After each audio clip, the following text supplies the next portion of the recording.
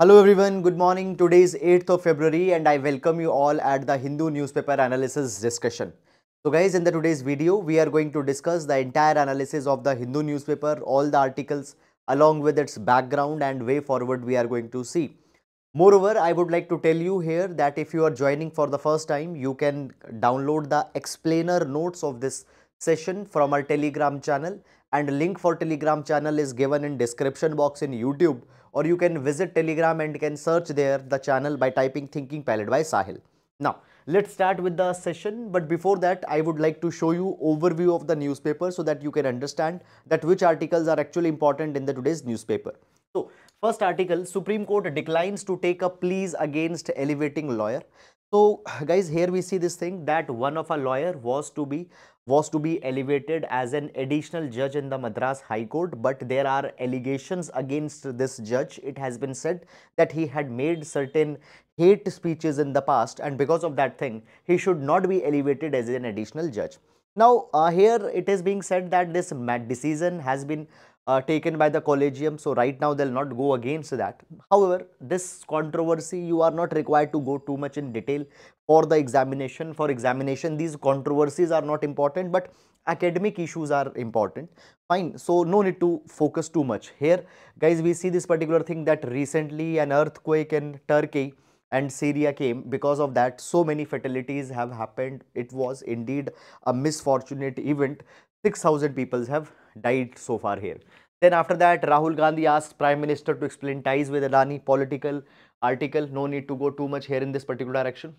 Some Haldwani encroachers will have to go. So basically, recently guys, we have seen this thing that the order was passed, fine, that earlier by the Uttarakhand High Court, that people who have encroached the land or railway land needs to be evicted. So that thing is going on. After that, moving on guys, in this particular direction, city section, AAP, BJP hit the streets, political articles, no need to go too much in detail here. Okay, so moving on guys, in this particular capacity, then the crime related news etc. have been given. Fine, no need to go. Then Delhi High Court virginity test on accused is sexist and unconstitutional. Will take this article. Then further moving on, after that guys, again these tenders etc. has been given. So we'll reach directly to editorial page. A poly crisis that is depleting Pakistan's resilience. We'll see this particular article with respect to the examination. Then side article, open season past poll ties more crucial in Meghalaya than any pre-poll understanding. So guys, the political article, nothing much important in this article. Fiscal consolidation in the context of budget, we'll see the article, fine. Then a quick reset. Now this particular article is talking about the recent diplomatic initiatives taken between India and Canada. We'll take this article. Then further going on below, opinion neglecting the health sector has consequences. We'll see this article. Then arising Rajay and divided BJP, not important article, it's a political article. Then further moving on, the 30 crore missing voters are mostly young, urban or migrants. So guys, we'll see this particular article about these missing voters, who are these missing voters, and all these issues here will take. Then moving again, the saga of a spy balloon in US airspace. Now this particular article guys is talking about the recent incident where a Chinese balloon, which was said as a spy balloon, entered in US's airspace and it has been shot down. So we'll briefly see what are these spy balloons etc. Then what has the union budget allocated to minorities. Then here basically we see the CAR T cell or CAR-T cell therapy for the cancer. We'll see this particular article with respect to the health and related issues. Then further moving on guys, okay. Personal aid from India reached Turkey, more relief en route. So guys, India has always been a front runner in providing humanitarian assistance to the crisis which are caught in some kind of a crisis or disaster situation. So here we are also helping the Turkey in these times of crisis. So this is a good example of India's responsible diplomacy. Then here see this thing, Turkey, Syria thanks India. India, Russia continue discussion to evolve a payment mechanism. So basically guys, see this particular thing that what has happened, you know already this thing, Russia-Ukraine war is going on, and as Russia-Ukraine war is going on, a lot of sanctions have been imposed by the West, particularly the USA on Russia. Now during this particular time, actually we have found an opportunity that we can get discounted fuel from Russia, okay, and we are importing a lot of crude oil from Russia. But the point is that Russia has been banned from international payment settlement systems such as the SWIFT. Moreover, a lot of sanctions, other sanctions have also been imposed onto the Russia. So point is that what is happening, India is looking the ways that how in rupee, rupee, okay, or how alternative payment mechanisms can be identified. So we are searching for such things. Then after that, guys, moving on, here four TV journalists arrested for creating ruckus, nothing important. Panel on SC status to Dalit converts will get all facilities, okay. Then further moving on, guys, in this particular direction, political articles etc. has been given. No, not important to go much in these articles. LW related violence came down by 76%. We'll see this particular article with respect to the internal security. Then these tenders etc. have been given. Oil still needed while world transitions to clean energy system. So guys, here we see this particular thing that the world is moving towards decarbonization, world is moving towards renewable energy, sustainable energy. But here we find this particular thing that basically Sultan Al Jaber, the president designate of next UN summit on climate change, he says that yes, we need the alternative energies, renewable energies, but still even in the transition phase, we need to have the oil, we need to use the hydrocarbons. Okay. Now, much important substance is not given in this article. Different voices on factoring an allegation against Victoria Gowri. Okay, then further moving on here, guys, so we come to the world page again, that the Chinese balloon that has got shot down is being talked about. Sunak reshuffles cabinet, nothing important for the examination. Sitaraman signals readiness to review 28% GST on cement. Now you are not required to track that which item had come under which tax slab in GST. Okay, so nothing much important. Exposure to Adani won't hit bank ratings. Then Bharti Airtel's Airtel's revenues etc. are being talked about. So guys, this is about the overview of the entire newspaper. After this, we have the sports page. Now, I hope you have understood that which articles are actually important in the today's newspaper. And now let's start the discussion one by one in detail. Okay, starting up. So in every class, we start with the GS quotation. Okay, and this quotation can be used to complement our answers in GS paper number 1, 2, 3 and 4. So today we'll take the quotation from Jimi Hendrix.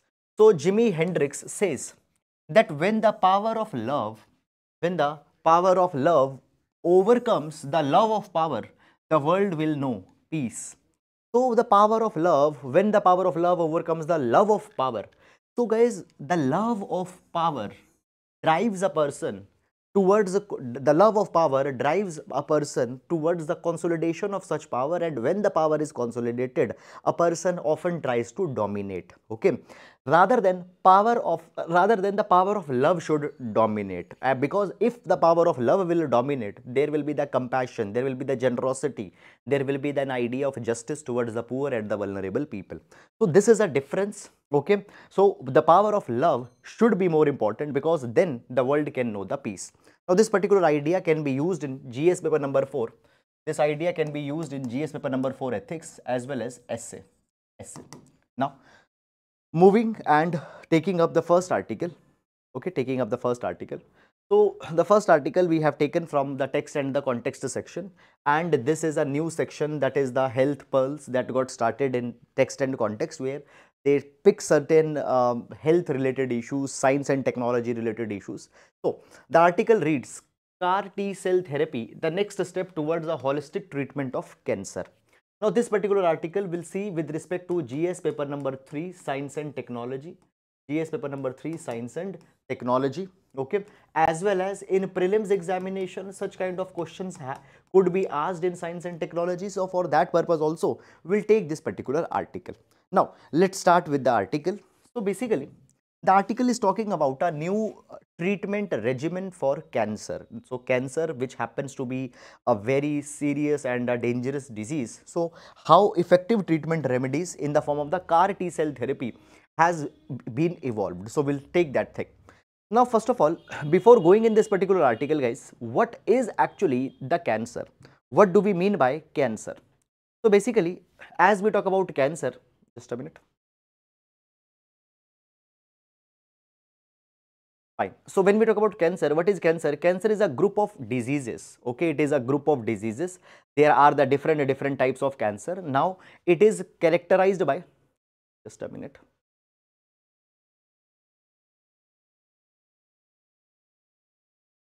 Yes. So as we talk about cancer, cancer is a group of diseases which is characterized by the uncontrolled growth and uncontrolled spread of abnormal cells.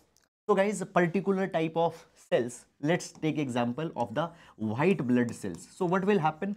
There will be an abnormal growth of the white blood cells, and that abnormal growth is called as cancer. Okay, so this is something. Now when we talk about cancer, there are three major forms of treatment for cancer in the present times. Number one is surgery. So what can happen? Basically, the cancerous cells or the organ where the cancer has developed, the part of that particular organ can be removed locally by the surgery. Now surgery is most effective when in earlier stages the cancer is detected. So there is a surgery which is removing the cancer or the part where the cancer has infested. Second is radiotherapy. So in radiotherapy, ionizing radiations are used to neutralize the cancerous cells. And the third way is a systemic therapy. Now systemic therapy is a way in which there will be the oral medications or such other kind of medications will be given to treat the cancers. Now when we talk about the systemic therapies where medications are used, chemotherapy is one of the most widely known type of therapy that is used in cancer. Now basically guys, what is done in chemotherapy? So in chemotherapy there will be the medications that will be given to stop the growth of these cancerous cells, Now when we talk about the chemotherapy, it has a lot of side effects also, because guys, it is arresting the growth of cells, okay, but in the process it often targets the healthy cells and it even kills healthy cells. So because of that particular thing, chemotherapy is not that much effective. Moreover, chemotherapy also had many side effects. Okay, because of these side effects, the quality of life of people also gets impacted. So this is the chemotherapy. However, there is an advanced version of the systemic therapy, that is immunotherapy. So immunotherapy is an advanced version of chemotherapy. Now what happens in immunotherapy?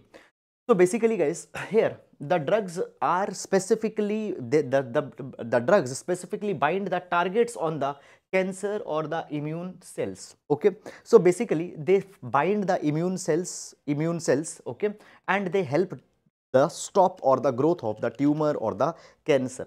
Okay, but that also has some of its limitations. So after chemotherapy, immunotherapy, the prevalent therapy that this article talks about is CAR T cells therapy. CAR T cells therapy. So now we are going to discuss that what is this CAR T cells therapy. Now, first of all, CAR T, it stands for chimeric antigen receptor T cell therapy. Now, what it means? Basically, guys, in chemotherapy or when we talk about immunotherapy, injectable drugs, oral drugs are being given to a person, and by that particular drug or by that particular injection, fine. Basically, the treatment is carried inside the body. But in this CAR T therapy, what is done? A patient's own cells will be retrieved. And they will be modified in the lab. Now within our cells there are T cells. Now T cells are the component of immune system. Now so basically what will be done? Basically these T cells will be activated in the lab, and then these cells will again be inserted or will again be put back in human's body. Now as these T cells have been activated, which are immune cells, so what will happen? These cells are conditioned to multiply more effectively. So therefore your body's own immune system gets nudged up, your body's own immune system gets activated, and that helps in fighting with the cancer, that helps in fighting with the cancer. So basically, when we talk about the CAR T cells, they are called as the living drugs. Why living drugs? Because nothing artificial is being injected in your body. Your own cells, remodified or modified or nudged up cells, are being inserted. So basically, this kind of treatment method has been believed to be most effective. Side effects are not there because some heavy dosage of medications are not being given. Your own body's immune system is fighting essentially with the disease. Now, when we talk about the CAR T cell therapy, where your body's own cells will be retrieved, T cells will be activated and it will be reinserted back. This CAR T cell therapy, it has been approved. It has been approved for many types of cancers. For example, it has been approved for leukemia, which is a cancer arising from the cells that produce white blood cells. So there is the leukemia, and there are many other types of cancers where this CAR T cell therapy has been approved. Now, point that comes here is that in India, the uptake of the CAR T cell therapy has not been quite encouraging. It has not been quite effective. The first issue that comes here is that, guys, that first of all, you see this particular thing, the clinical trials which shows that the CAR T cell therapy is effective, it was published just 10 years back, around 2011-12, but the first CAR T therapy has been performed in India in 2022. So uptake of new technologies, uptake of new medical interventions has been very much slow. Moreover, the cost is a very big barrier in this particular direction. Cost has been a very big barrier in this particular direction. So the point is that we need to uptake these new medical interventions early so that people can take the benefit of it. So that is all about this particular article. And now moving to next article. Okay. So here, guys, first of all, let's read the article. Article reads, Delhi High Court, virginity test on accused is sexist and unconstitutional. It is sexist and unconstitutional.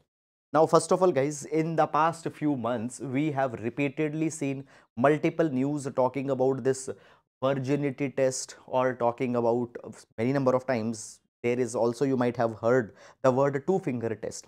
Let's discuss about that. What is this virginity test? Basically, when we talk about the virginity test, yes. So when we talk about virginity test is a kind of a examination that is performed usually on the girls to determine that whether they are sexually active or not. Now, in this virginity test, there is a focus to locate the hymen, to locate the hymen in a woman's vagina. So there is an understanding that this hymen in the vagina could be torn just because of sexual intercourse. But guys, that is completely a wrong understanding, because the hymen in the women's vagina could be torn because of some physical sports activity or such kind of other things, or due to some other factors also. But often it is understood that the hymen could rupture only by the sexual intercourse. So in the virginity test, this hymen would be relocated. Many number of times this virginity test this examination is done by inserting the two fingers in the vagina of a woman. That is the virginity test. Often we also called it as the two-finger test. Now, guys, this two-finger test, it has often been used to determine rape. Now, the point that comes here is that what is the need of this two-finger test? Basically, the point is that if the rape, now what do we mean by rape first of all? Then I will come on this article. First of all, let's understand that what do we mean by rape? Okay, so basically, guys, section 375 and section 376 of IPC deal with the rape, and rape is defined as a sexual intercourse, which has been carried with the women without the consent, So consent is the most important thing that will define that whether it was a rape or not a rape. Now, point is that when the two-finger test is being carried on a woman, the point is that there is an idea that if a woman was earlier sexually active, then she might have given the consent. Okay. but that is immaterial. That is immaterial. Moreover, if I come in this particular article, guys, basically what happened, there was a murder case. And in murder case, one of the women who was whose name was include who was the accused, later she got convicted also. So one of the women who was accused in the murder case, so to verify that whether she is speaking truth or not, the virginity test was carried. To now, point is that how virginity test is relating to the point that whether a person is speaking truth or not. It is based on some kind of a sexist, or it is based on kind of an entirely flawed idea. So Delhi High Court specifically provided that these virginity test or these two finger test on the people who are accused of any kind of a crime, it is unconstitutional. It cannot be carried. And guys, when we talk about such kind of a test, they actually violate bodily autonomy. They violate bodily autonomy. Now, in this particular direction, guys, what has happened? Few days back, even Supreme Court, few days back, this news was also there into the Supreme Court. Supreme Court specifically provided that in no condition these virginity test or two finger test should be carried on the women, particularly even in the rape cases. Now, in 2013 already, Supreme Court has banned this two finger test, but actually the problem is that it is still carried. Many number of times doctors, they don't have any information that they cannot do that thing. So this is the issue that's coming in this particular direction.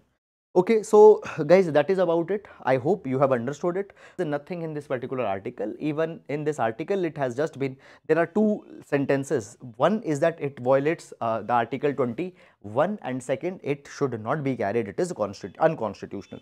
Now moving on to the next article. The saga of a spy balloon in US airspace.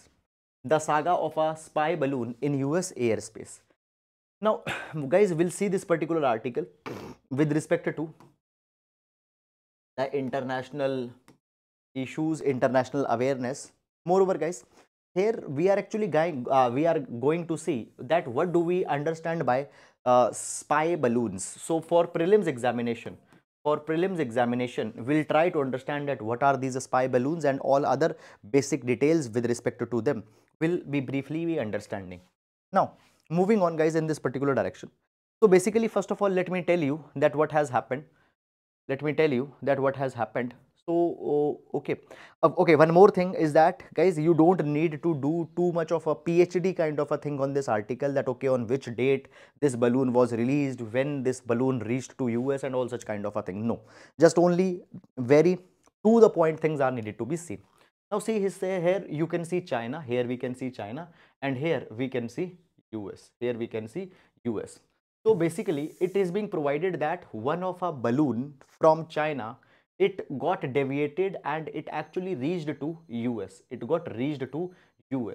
Okay, fine. So in Montana, over the Montana in US, this balloon reached, and this particular balloon, it was suspected by the USA that this particular balloon is for the spy purpose, and it has deliberately been released. Now there are two versions. China say that this balloon got drifted to the USA. We did not had any intention to release it in USA, but USA says that no, deliberately this balloon has been sent by the China. Secondly, China says that it is a civilian balloon, for weather purposes we have released it, but USA says that it was a spy balloon. It carried certain equipments which were used to the spy. Now what happened? Basically the USA, they shot down this particular balloon. And as they shot down it, China is criticizing USA. China says it is clearly an overreaction, whatever you have done. We could have solved this matter diplomatically, but you decided to shot down the balloon. Okay, so this is the confrontation that is going on. Now the point that comes here, guys, is that you are not required to go too much in detail, but some of the basic informations about these spy balloons. Okay, so guys, when we talk about these spy balloons, they are called as they have been defined as high altitude. Just a minute. So as we talk about the spy balloons, okay, spy balloons have been referred as high altitude.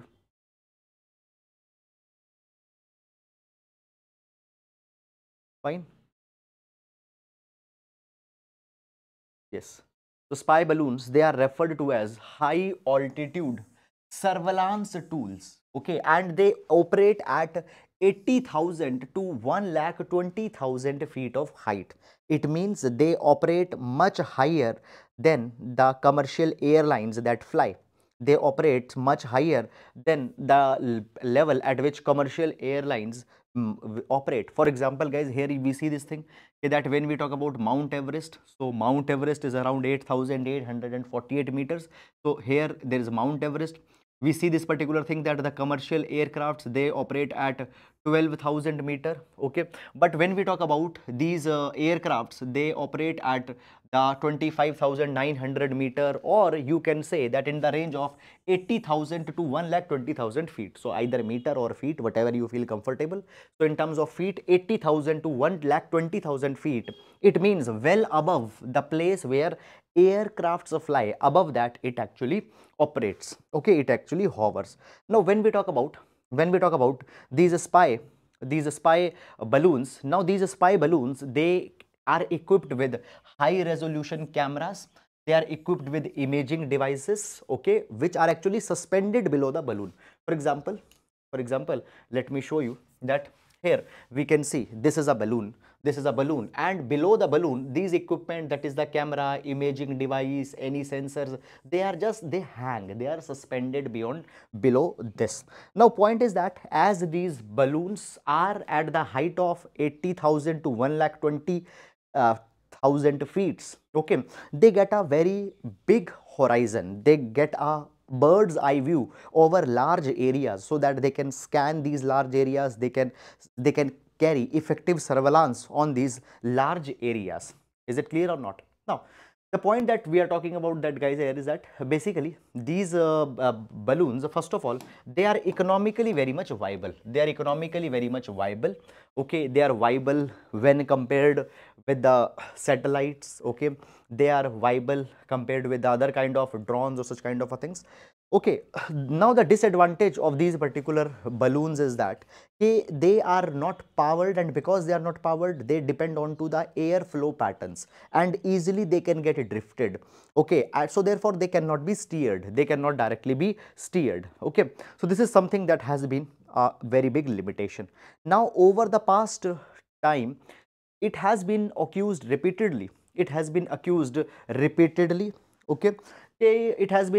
repeatedly that basically China has used these balloons to spy. For example, Taiwan has accused the People's Liberation Army that they are using this spy balloon in the past. Moreover, over the Andaman and Nicobar Island, such kind of spy balloons were spotted in January 2022. So point is that China actually had such track record where they have sent such spy balloons. So now in this particular case, was it really a spy balloon or was it a civilian balloon? So this confrontations is going on. USA had shot down that balloon, okay. Now if you see here in the newspaper, okay, we see this particular thing, okay, that US, yes, US had shot down, and now US is retrieving the remnants of that particular balloon. So now it's further needed to be seen that what actually that particular balloon was all about, okay. So that is all, guys, about this particular article. Beyond that, you are not required to go, and you are not required to see too much in this particular article, okay. Now moving on, guys, and before moving in it, let me take some of the doubts that are there. Sir, how to make current affair notes of newspaper, because it becomes very much difficult when it comes to revision. Dekho guys, understand this thing, you have to do little bit of hard work. You can't just think that everything will be readily be given or will readily be available. See this thing. I actually am trying to relieve 90% of your work is being done. Why? How? Because you are getting synoptic notes every day. In that synoptic notes, the most important articles or the articles that are relevant for UPSC exam are being given in a very simplified manner along with the background. However, from that particular synoptic notes, what you can do, you can retrieve some important points and you can make your own notes. Now understand this thing. I have to give the notes little bit more in detailed manner because every person's understanding will be different. See, I can assume that you might be knowing that thing, but it is actually not fair.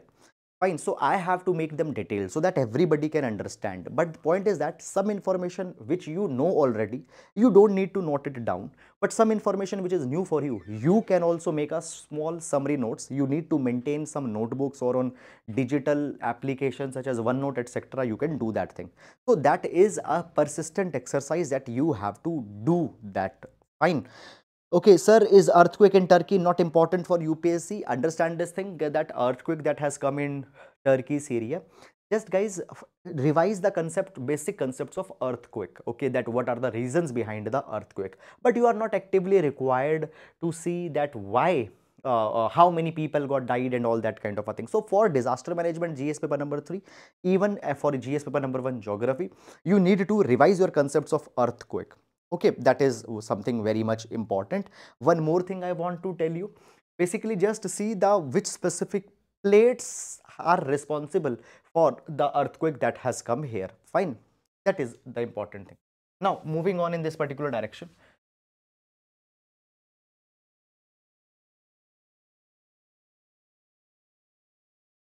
Okay. Now the next article, a quick reset, a quick reset.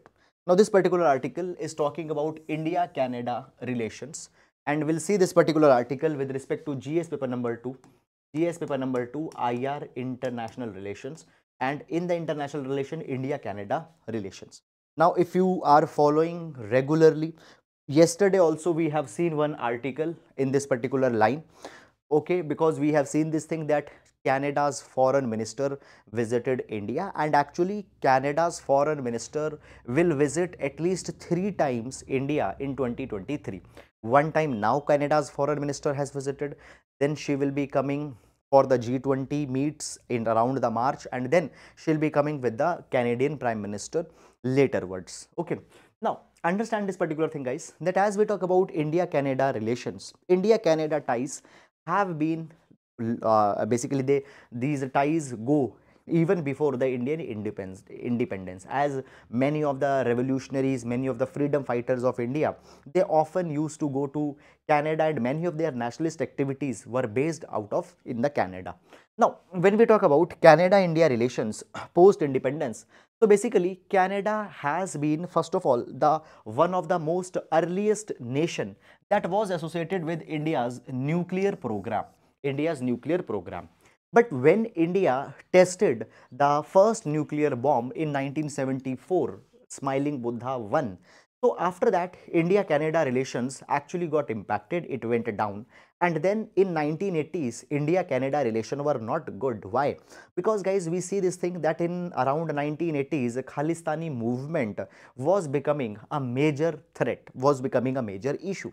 And Chinese people had given, basically Chinese people, sorry, Canadians, we see this particular thing that the Canadians have given shelter to separatist Khalistani groups who were even behind the 1985 bombings of an Air India flight. So because of this particular thing, cooperation between India and Canada declined in 1980s. However, India-Canada relations were restored in 2010 by with the visit of the Prime Minister of India to Canada, and even the civil nuclear cooperation has been signed between India and Canada in the past few years. So relations actually are now improving, and now in 2022 the relations between India and Canada has reached to all-time high. Why they have reached to all-time high? Because first of all, guys, understand this thing, right now the world countries are generating a new interest in the Indo-Pacific region. Okay, for example, France have declared Indo-Pacific policy, quadrilateral security dialogue, USA is cooperating with India in the Indo-Pacific, and now Canada also have declared their strategic document or their policy towards Indo-Pacific region. So in November 2022, few months back, Canada announced their new Indo-Pacific strategy, and in this Indo-Pacific strategy, they have talked on two things. Number one, they have said that the China is a coercive power. They say that the China is a disruptive global power, it is a coercive power, it is a disruptive power, it is a coercive power, it uses its power fine for ulterior motives, and at the same time it has appreciated India. It says that India is a critical partner of Canada. It says that with India, Canada shares the traditions of democracy. India and Canada, they both are liberal democracies. They respect pluralism. They believe in the rights of the people. All these kind of things, and India can be a meaningful partner to support the Canada. So this is something by which India-Canada relations have got improved. One more thing is that, guys, Canada India relations are also improving because Canada is in the search of an economic partner. Now you see this particular thing, that when we talk about pandemic made one realization to every country, developed country particularly, that they have become too much dependent on China. Their semiconductors are coming from China. Semiconductors are the backbone of modern electronics industry. So semiconductors are coming from China, rare earth metals are coming from China, active pharmaceutical ingredients for medicines, they are coming from China. Everything is coming from China. So their dependence is a lot on China, and China can go for trade weaponization, can use this dependence as a weapon. So therefore, decoupling movement is going on in entire world.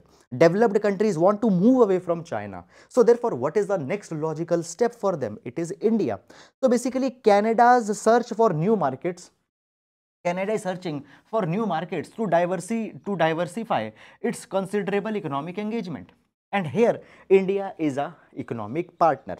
So basically, guys, now what has happened, Indo-Pacific policy has been released, and now Canada is looking to sign early progress trade agreement. Early progress trade agreement.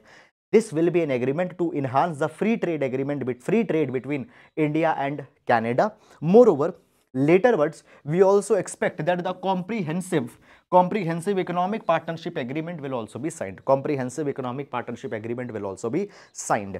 So this is something that has happened, okay, between the India and Canada. Now, further moving on in this particular thing, though India and Canada relations are improving, but still there are certain irritants. There are certain irritants that are there.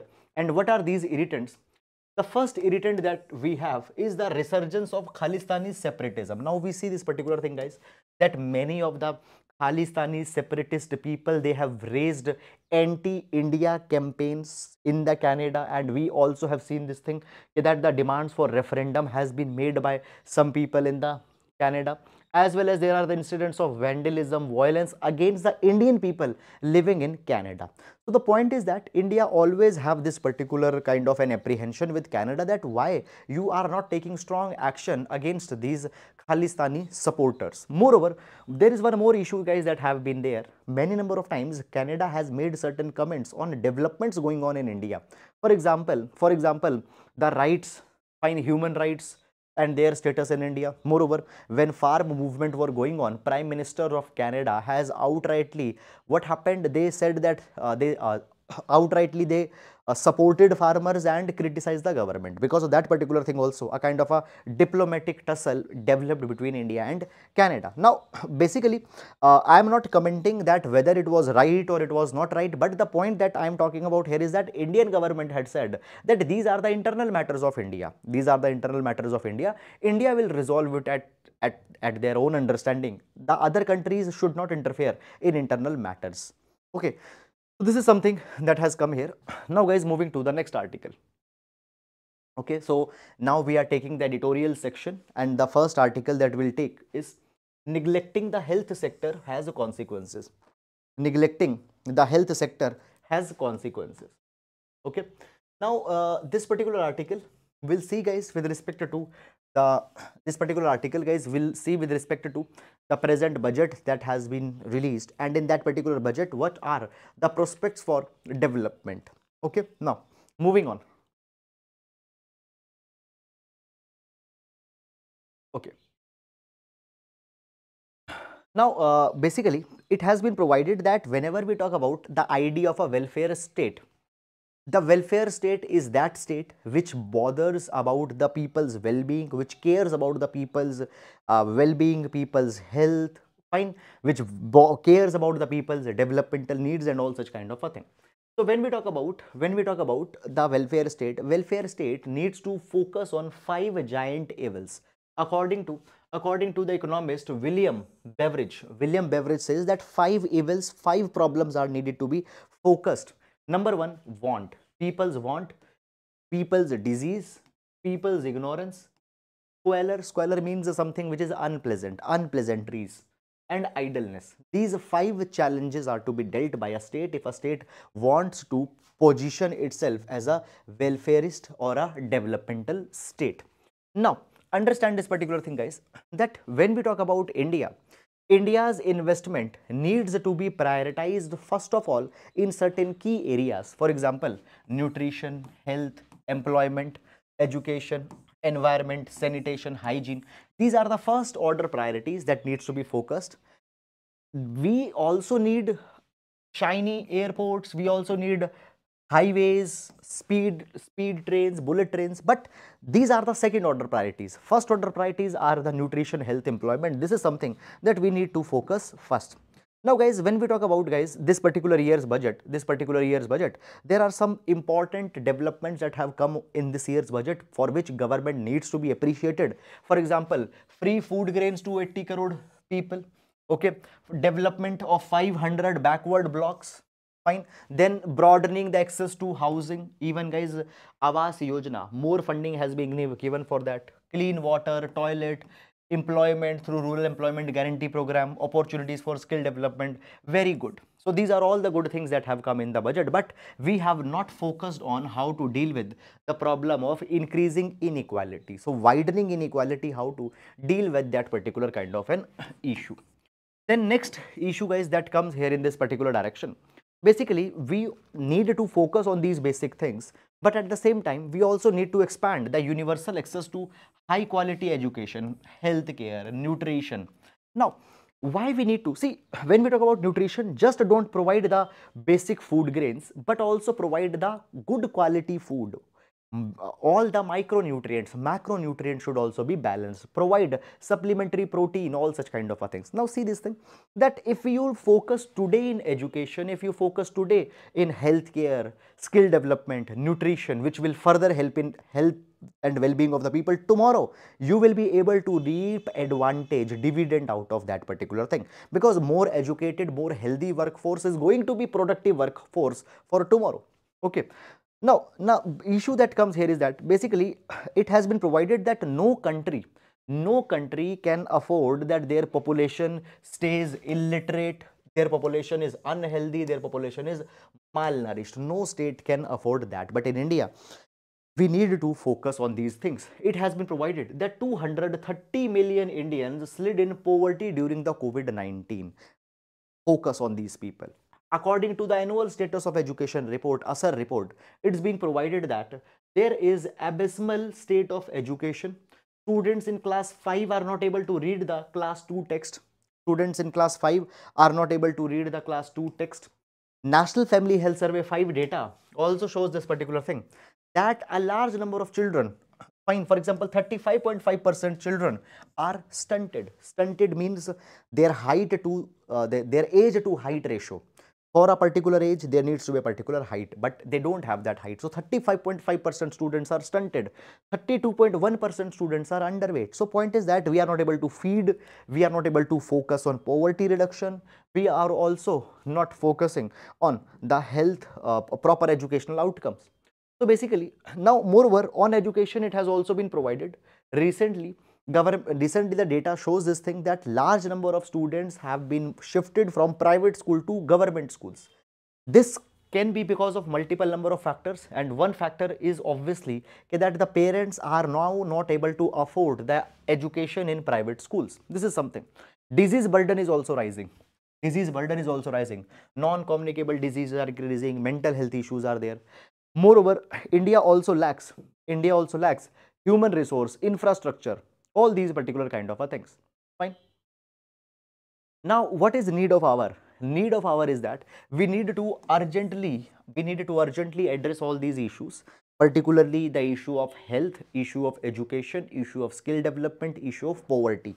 These issues are needed to be addressed immediately.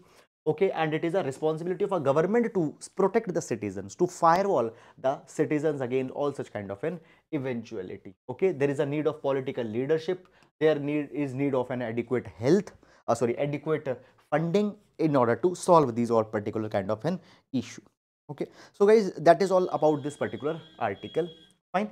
And by focusing on this, equity justice will eventually come. Okay. Now, moving to next article. A poly crisis that is depleting Pakistan's resilience. A poly crisis that is depleting Pakistan's resilience. Okay.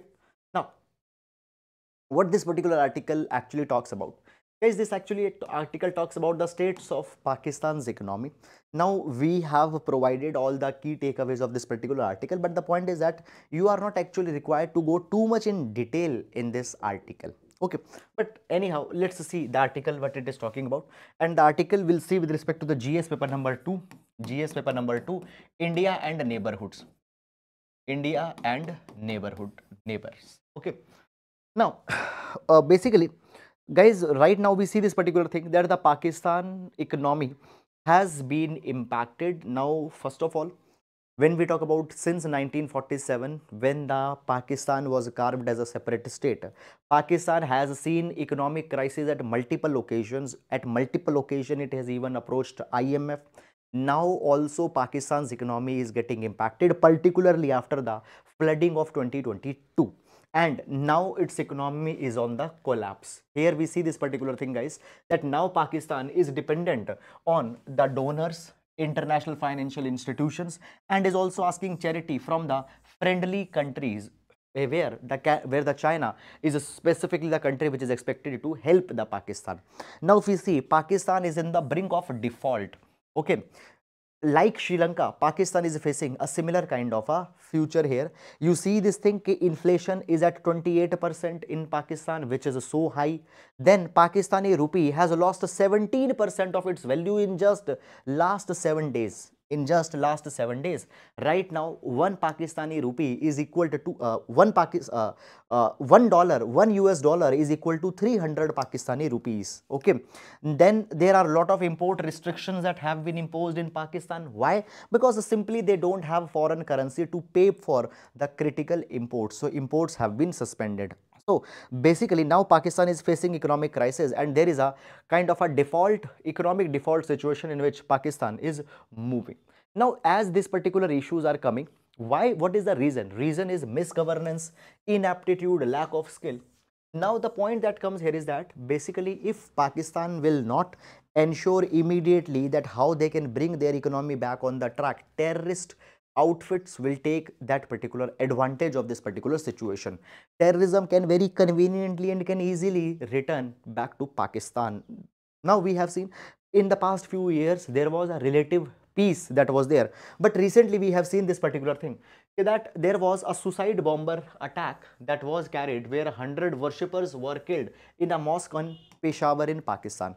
So these incidents can come back and they can impose a large problems. Okay, so Pakistan now has become a kind of a dysfunctional state where it is not able to address the fundamental day-to-day issues. So Pakistan need to ensure that how it's going to deal with all these particular challenges immediately. It is urgent priority that Pakistan should focus. So article was quite a generic article, but these are the important key takeaways from here. Now moving to next article. Okay, fiscal consolidation in the context of budget. Now, basically, guys, this article is written by Mr. C. Rangarajan, who was the former chairman and chairman of Prime Minister's Economic Advisory Council, was also the former governor of Reserve Bank of India, and D.K. Srivastava, who is a chief policy advisor, okay, EY India. Now, actually, in this particular article, guys, a lot of datas. Fine. Now, if I zoom it for you. The article is talking about lot of data such as budgetary estimates, revised estimates for this year, that year, the GDP, nominal GDP, real GDP, expenditure levels. Fine. Now the point is that all this particular data that is being given here, now much of the data happens to be provisional here, and actually the point is that when we talk about the examination, in examinations that much deep data points are not asked. Moreover, it's not even possible for you to remember them, and thirdly, they are not that much related. You need to know the broad trends. Okay, for example, the direction of Indian economy, direction of India's export sector. Broadly, you need to have numbers that what is the level at which labor force, what is the level at which women labor force participation rate is right now. Fine, all these, the contribution of service sector in economy.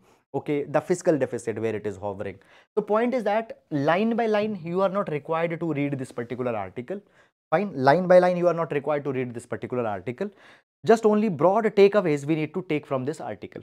So basically, now guys, the article is talking about this thing, that when we talk about any particular economy,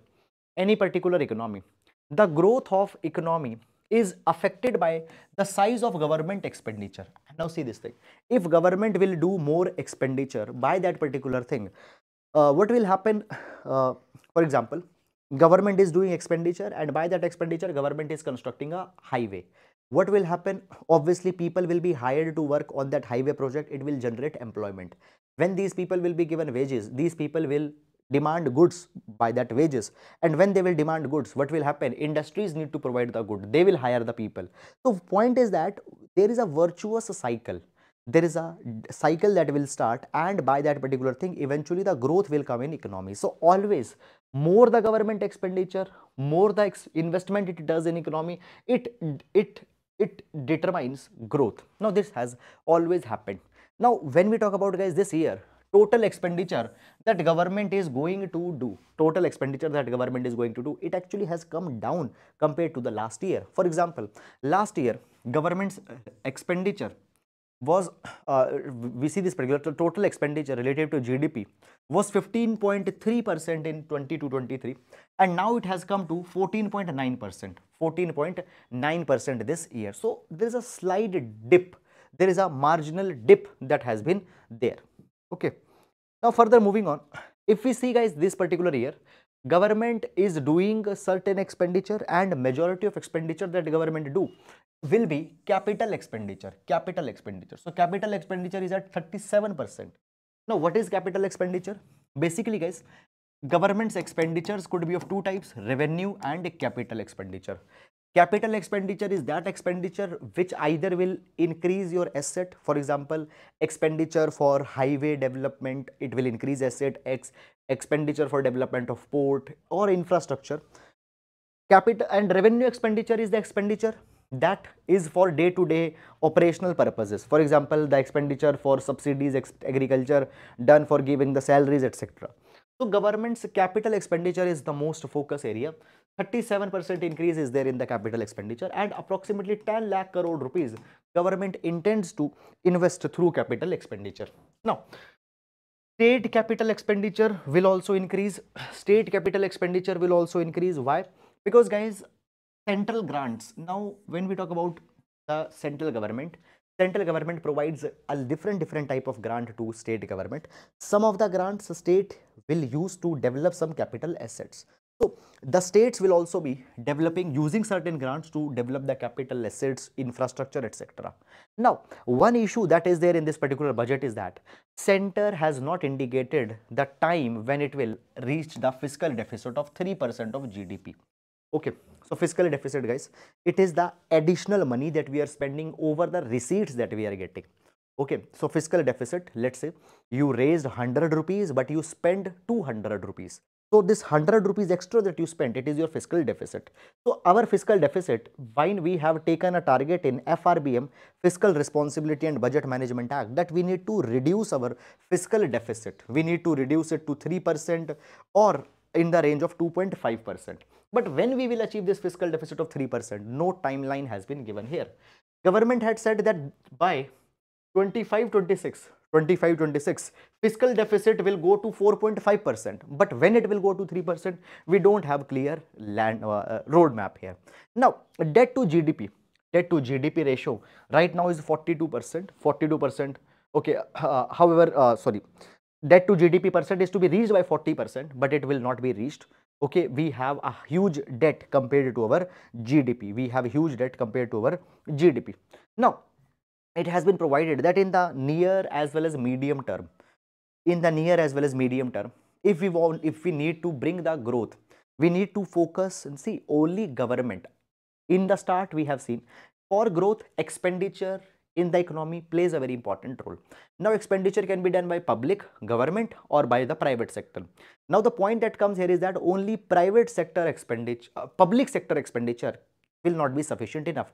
Private sector also have to invest. Now, here we see this particular thing that private investments relative to GDP needs to be ensured. It actually requires enough investable resources that are left for private sector. Now, guys, understand this thing. For example, coal mining is there, infrastructure development is there. Okay. Now, point is that everywhere government is doing the work. Government is building road also. Government is going in oil exploration. Government is going in coal exploration. So, point is that government should leave the areas open. Government should leave the spaces open where private sector can invest. So, investable resources should also be left by the government. Currently, only 1.1% of available. Here we see this particular thing that preemptively government is investing in all the investable resources. Only 1.1% is available for the private sector. So, we need to give more opportunities to the private sector also so that they can enhance their investments. Okay. So, that is all, guys, about this particular article. Fine. I hope that you have understood this issue. And now moving to next article.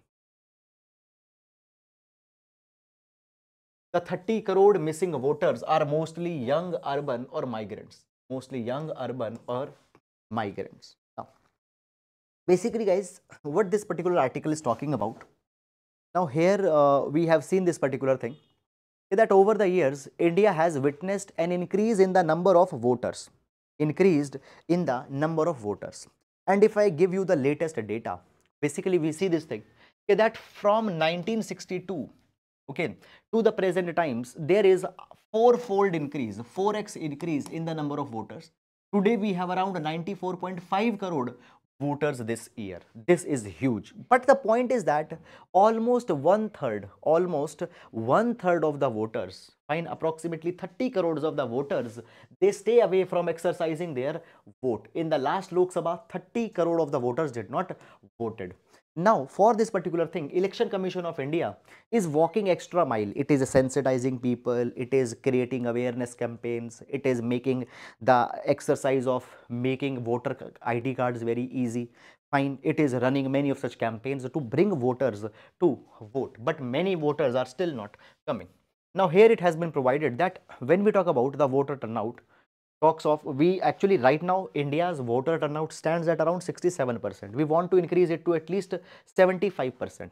Now, Election Commission of India has recognized that majority of the voters who are not voting, they are young voters, fine, such as the people, UPSC aspirants preparing for UPSC, not able to go back to their home to vote. So, young voters, migrants, they formed a big part of the 30 crore missing voters in India. Now, here it has also been provided by the ECI that urban apathy is also a very big issue. Urban apathy. People are not bothered to vote. They have an indifference towards the vote. Now, Election Commission of India is taking multi-step approach. To ensure that voters come out and actually they vote. Okay. Now, guys, here if we see.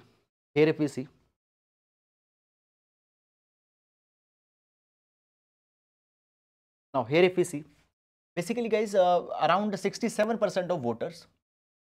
Chart shows the number of electors and the voter turnout. So, voter turnout was around 67% in India. And we have seen that it has increased over the years. So, over the years, it has actually increased. Good thing. Secondly, guys, this chart shows the number of electors registered for the recent parliamentary election. So, India, here, guys, you see India is number one. We have around 91 crore plus elected voters. Now, when we talk about 3 parliamentary seats from select state which recorded the lowest voter turnout. So, lowest voter turnout, guys, you can see West Bengal, Uttar Pradesh, Telangana, Tamil Nadu. So, these are the states. Fine. The chart shows voter turnout for percentage for countries in their latest elections. Now, guys, India's rank is 74th. India is at the 74th position in terms of the voter turnout. Okay, which is not very good. As we are the mother of democracies, this is not very much good. Now, point is that, guys, how this particular change can really come. This change can come by realizing the voters should realize their own responsibility that they need to be an active participant in the voting process. Now, as we talk about Election Commission of India coming out with the multiple initiatives. So recently, if you remember, we have discussed it also at multiple times in our newspaper analysis that Election Commission of India has also come out with the multi-constituency remote electronic voting machine system, REVM. Fine, REVM, remote EVM. Now, in this remote EVM, what can happen? Fine, from the remote locations, the migrant people can vote. So let's say the migrant people who have come to Delhi, fine, from Delhi they can vote in their constituencies in, let's say, Uttar Pradesh, Madhya Pradesh. So to enhance, but what has happened, opposition has opposed this particular step, and even government had said that we are not going to use it in the upcoming elections. Then apart from that, many other campaigns to educate voters, etc., have also been taken up. So these are all the initiatives that are taken. Now moving up to the next article. Left wing extremist related violence come down by 76% in 2022 from cases in 2010, says Shah. Now guys, we can use this particular data in our answers related to internal security, left wing extremism. Now, when we talk about left wing extremism, guys, okay, when we talk about the left wing extremism, okay, so basically, left wing extremist, these are the people, these are the people who believe that the present government, present state is incompetent. It has not been able to deal with the developmental issue, particularly the poor people, marginalized people, vulnerable people has been ignored, and they want to remove the present state and want to establish a new system. Fine. And often then they use violence, they go against the government, and they use even many crude forms of gaining the power, such as using violence. Now in India, guys, when we talk about the left wing extremism, so there is Naxalism. Okay, so Naxalism. Now the word Naxalism comes from the place Naxalbari. So Naxalbari was a place in West Bengal from where the revolt got started in 1960s, where people said that they are fighting for Jal, Jungle and Jameen. Jal, Jungle and Jameen, that is water, forest and the land. Now, people said this thing that government has not focused on the tribal peoples, government has not focused on the vulnerable people, their lands have been encroached, given to the corporate, development is not commensurate to their requirements, and because of this particular thing, there have often been the revolts. Now, basically, we see this thing that the districts which are impacted with the Naxalism, left-wing extremism, it has come down. So, the violence, according to Home Minister, violence related to left-wing extremism, it has come down by 76% in 2022 compared to 2010. And it is because of the center's three-pronged strategy. Please use this line directly in your exam. Three-pronged strategy of the government. What is this three-pronged strategy? Number one, a resolute approach to curb extremism. A resolute approach to curb extremism. Better coordination with the affected states, resolute approach, very strong approach, coordination with the state government, and development through public participation. And the last is the development through public participation. So because of these particular all the initiatives together, the development is coming. And even the number of the districts who are affected from the left-wing extremism, they have dropped from 90 to 45. 90 to 45. Okay, so that is all, guys, about this particular article. Now moving to next article. What has the union budget allocated to minorities? What has the union budget allocated to minorities? Now, what this particular article, guys, is talking about. So basically, see this thing. Now, this particular article, guys, is discussing different schemes, that how much allocation to the minorities are going on. So what they have done, for example, the scheme for madrasas has seen 93% cut. Last year 160 crore rupees was given, this year 10 crore rupees have been given. So basically it is analyzing the different schemes and is analyzing that how much funding has been given, how much percentage funding cut has come, all these particular kind of things. Now guys, this article is a self-explanatory article and it contains a lot of data.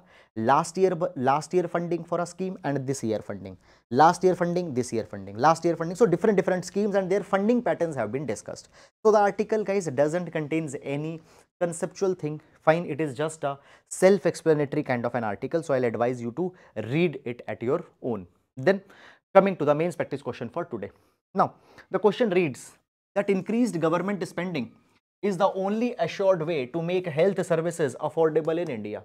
Critically analyze in the context of budget 23-24. So guys, this will be going to be a 10 marker question for GS paper number 3. 10 marker question for GS paper number 3. Please do write it and you can submit it onto the peer reviewed platform that we have created on Telegram channel. If you are new here, you can go to our main channel, that is the Thinking Parrot by Sahil, and in that channel we have given a pinned comment, and in that pinned comment we have given the link. You can go to that peer reviewed platform and there you can upload your answers. Okay, so guys, that is all guys about this particular session, and guys, I hope that you have liked this session. And guys, one very important thing is that I thank you all for all the support that you are giving, but guys, I would insist that please do like the video, please do share, because I have told this thing many number of times that this initiative only depends on your support. Okay, so guys, please do support it. Thank you so much.